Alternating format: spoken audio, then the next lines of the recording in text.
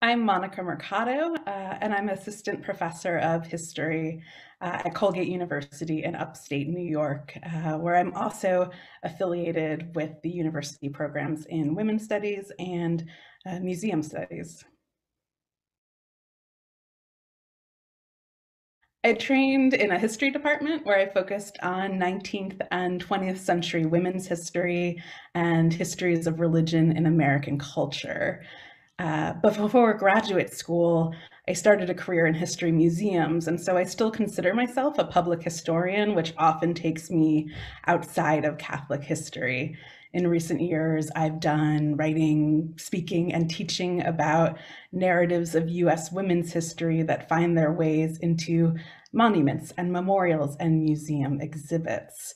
So here at Colgate, my appointment is as the historian of North American women and gender in a history department. So I don't have much of a chance to teach classes focused primarily on American religion or Catholic studies. And that makes the ACHA a really important place for me to stay involved with our community of scholars as I work on my research. I often tell my students that you never know where a project is going to lead. So many years ago, I wrote an undergraduate BA thesis on female moral reform in New York in the 1830s and 1840s, all those Protestant reform ladies evangelizing the working poor and immigrant women. And I wrote about gender and space and religious fervor in antebellum New York City. And I wrote one sentence in that undergraduate thesis that said something like, what did the Catholic women who were the subjects of those visits think? We'll never know. But in graduate school, I was taking courses in American religious history. And during my second year, I ended up in a social history colloquium that centered US Catholics. And I realized that I had a lot of questions about Catholic women that perhaps could actually be answered. My current project is an examination of the Catholic Convent Academy in 19th century America and the women and girls who lived and worked and studied and played and prayed there. These private or select academies for young women, I think, really represented the limits as well as the possibilities of Catholic education a whole century before Catholic women's colleges entered on the scene. And so I'm looking at more than 700 of these academies that educated young Catholic women and some non-Catholics before 1910. Most of them were organized between 1860 and 1900. So my book project, which is about girlhood in these spaces, looks at the ways in which girlhood is a lens by which Catholics imagine their status in a nation that sometimes still barely tolerated them. These Catholics are considering themselves Americans. They were middle class white men and women and elite Catholics who could afford to send their daughters away to good schools. It took getting out of Catholic sources for a few years. So I wrote a dissertation on lay women's reading practices and Catholic print culture in the 19th century. I didn't realize then exactly how much I was writing about books, reading, and education aimed at young women in particular. But after I earned my PhD, I worked for 2 years in a position that was housed in Bryn Mawr College's special collections outside of Philadelphia. And being in the archives, not of a Catholic place, but of a historically women's institution, right? And 5 days a week in my job made me realize that I had written a dissertation about Catholic women and gender without spending much time in specifically Catholic women's spaces. So much of my evidence had come from rare book collections housed in large university research collections like Notre Dame and the University of Chicago and the American Antiquarian Society. So as I began to rethink my dissertation as a book, I realized that women and girls and women's education, not just the books, were at the center of this project. And I started making trips to the archives of Catholic sisters. So here are a few of these convent academy spaces that I chronicled during my archival travels. The archives travel changed my thinking. So not just the new records of the convent academy that I was reading in the reading room, but the very spaces I was visiting. Many of the archives of sisters are located on the grounds of their Catholic women's campuses, and many of those campuses were once convent academies before they were ever colleges, academies for young women. So spending all this time immersed in this world of the convent academy, they are remarkably preserved. So I'm showing some images from my travels in Kentucky and New York that are really sites that reminded me of the power of these sister teachers preparing Catholic young women for Catholic futures.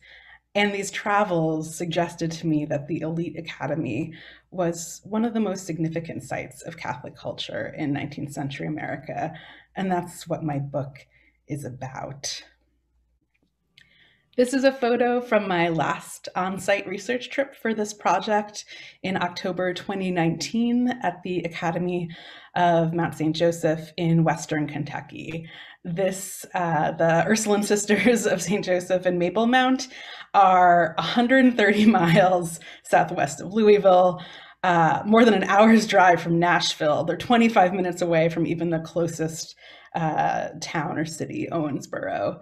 And I think that geography is really important. These elite academies were everywhere, offering a boarding school education to paying students whose families consider themselves the better and best Catholics of their community. So in writing about these children of privilege, these kinds of girls are not necessarily representative of the immigrant church that I think dominates 19th century Catholic history. But I think these girls are important markers of Catholic aspiration. They are definitely a market for Catholic consumer culture, and they are the subjects of Catholic writers and reporters from coast to coast. They boarded at these schools. I call them a sort of world of women. There's Maple Mount's beautiful campus. These very elegantly manicured grounds remind us of the explosion of women's education in the 19th century. But this Catholic academy is a place where these girls shared space with their sister teachers. And I think it sometimes feels like a world or a church apart from the rest of 19th century Catholicism.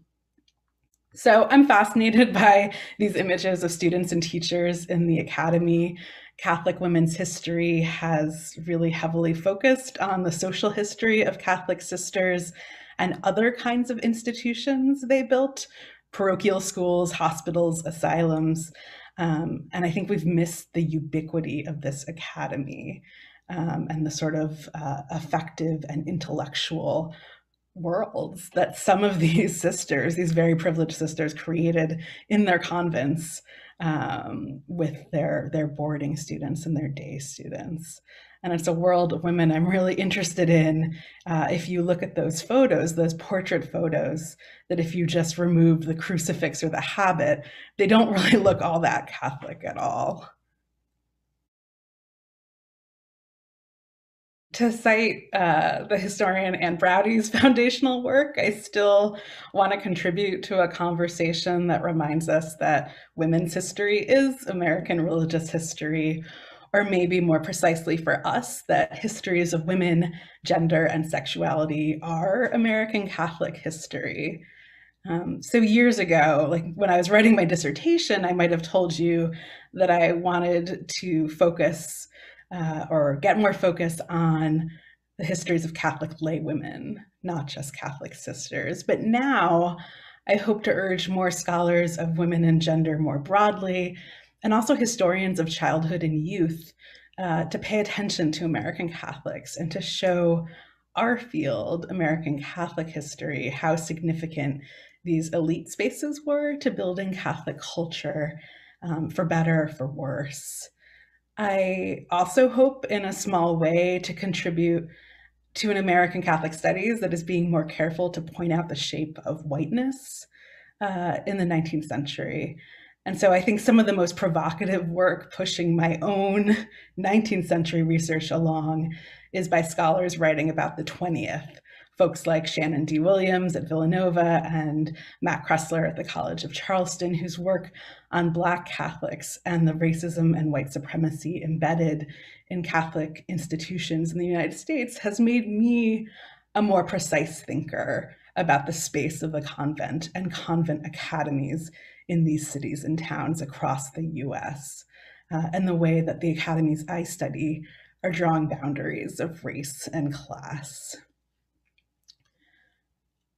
I think finishing a book can be isolating, much like finishing a dissertation. And now we're almost a year into this global pandemic that has made in-person connection really difficult.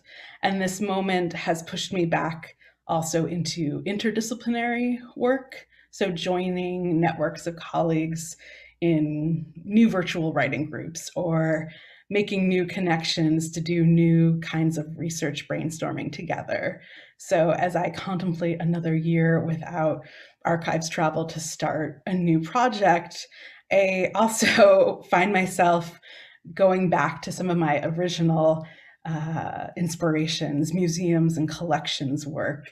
And so I'm hoping to be part of some new conversations about American Catholic things and material culture studies. And so I'm working on some pieces about Catholic girls' scrapbooks and other Catholic objects, what I'm calling an archive of girlhood. And I'm working with a bunch of folks in religious studies to write about research methods for material religion in the US context and how we increasingly find ourselves acquiring our own collections of religious stuff to do this work, both because that's where the stuff is and because we aren't able to travel to libraries and archives anymore.